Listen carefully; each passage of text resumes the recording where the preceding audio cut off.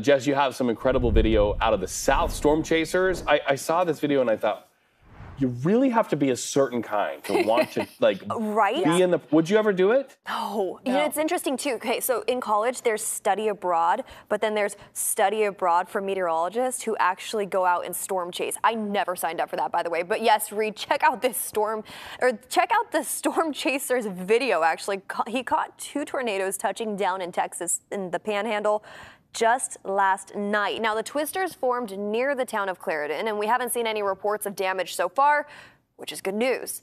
However, especially after seeing the devastation that twisters left behind in Nebraska last week, we are going to continue to keep a close eye on the South and, of course, throughout the Midwest, too, as they deal with active weather during this season always. Now, back here in the Bay during this season, we get a different type of storm system. Usually we're starting to linger out of those winter storms moving in from the Gulf of Alaska, but we have another one coming this weekend. And that's the big reason why our big weather headline, of course, is that storm that's moving in right around the corner, bringing in a series of showers for us throughout Saturday, and then it clears up fast as we head into our Sunday setup. So really just a one-day event. Here's that storm still to the north of us. It'll sweep into the it'll sweep into the Pacific Northwest first, move down to the peninsula here in the Bay, and then it'll continue to move off to the Sierra right around the corner into our Sunday forecast. But let's time this out. Let's get really detailed with this storm, because if you have Saturday morning events, if you have Saturday morning sports, if you have anything outdoors on Saturday morning, it could be impacted by this storm. So here's what it's looking like Friday in the morning hours. So we're advancing the clock till tomorrow morning.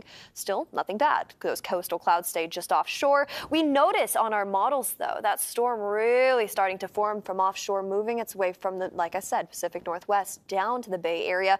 I don't know why I said peninsula specifically earlier, by the way, because all of us are going to get hit with this rain. It happens in the early morning hours on Saturday. This is now by 10 o'clock in the morning on Saturday. Notice how those heavy storms continue to sweep down to the Santa Clara Valley. At this point, this is such a strong, large storm that now it's impacting the Sierra as well, with plenty of snow. Back here in the Bay, just around 4 or 5 o'clock, we see those lingering showers starting to taper off, and then suddenly clear skies on the back end of that storm. So in total, that storm is going to give us close to around an inch of rain on average throughout the Bay, but luckily it's going to dry up fast as we head into Sunday. Sunday, we're going to get a nice little warm up once again. That cold front moves in and it brings in 60s and 50s throughout the Bay Area. So I mean, look around me right now. We're talking about 80s today in Concord and Antioch, 70s into Redwood City, 60s along their coast up into San Francisco, 70s down into the Santa Clara Valley. All of us are experiencing nice, mild weather today. Actually, a little bit warm in certain pockets of the Bay.